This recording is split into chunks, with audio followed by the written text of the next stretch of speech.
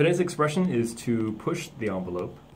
When you are pushing the envelope, that means you are basically breaking barriers or stretching the boundaries of something, or being very innovative. Mm-hmm. So pushing the envelope is basically you come up with a new process that is maybe leaps and bounds ahead of your competitors. Or maybe you come up with a new technology, and that technology is far more advanced than before.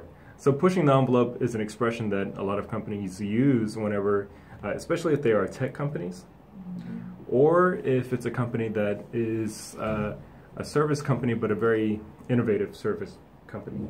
So maybe they have like a kind of a mission statement for their company for each year, and a lot of times that they'll claim that they are trying to push the envelope for their field of work. They're trying to basically break down the barriers that we have already and go further and make things much easier or simpler or far more advanced. So that's our expression for today, push the envelope.